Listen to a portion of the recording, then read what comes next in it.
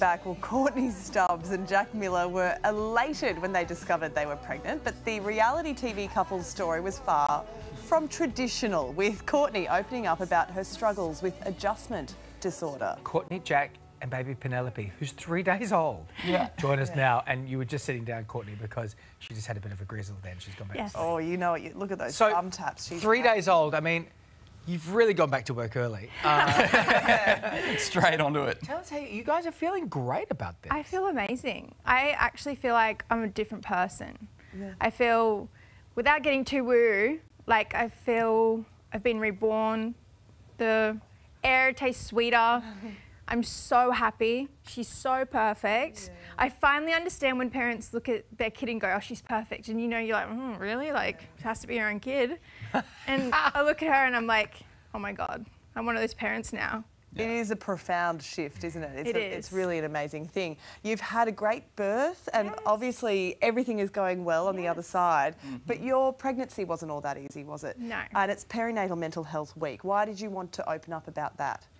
I feel like there's just not enough conversation about how hard pregnancy can be. It's really glamorized and everyone makes it seem like it's so perfect. And it's actually really, really hard. And it's a really long time. Everyone goes, oh, it goes so quick. And once she comes out, like, you forget it all. I'm 3 days after birth. I've not forgot anything. Yeah. I'm still traumatized. Yeah. But I just wanted to be honest, because when I was struggling, I thought, I'm the only one struggling. No one else is. Like, why has this happened to me? Why am I the only one that's had such a hard pregnancy? And then as soon as I opened up about it, everyone goes, no, me too. It is hard. No, mine hasn't been perfect. Mine's been just as hard, if not harder. Like, even... A lot of gratitude as well. A lot of gratitude, because I realised, even as hard as mine was, people do have it harder. And it just gets trickier. Well, Jack, how's that feel for you, watching Courtney go through all of this?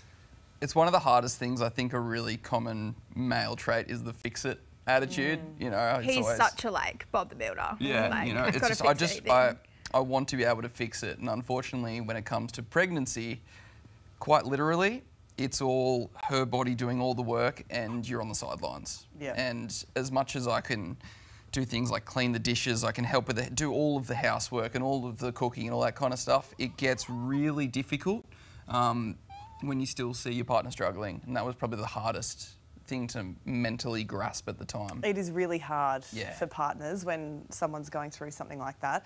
Have other women been reaching out to you about their experiences, and what have they said to you? I've had some really beautiful stories shared with me. It's really interesting how strangers can open up to someone they don't even know. Like, I would get paragraphs and paragraphs being like, this is exactly how my pregnancy went. This is what I've struggled with.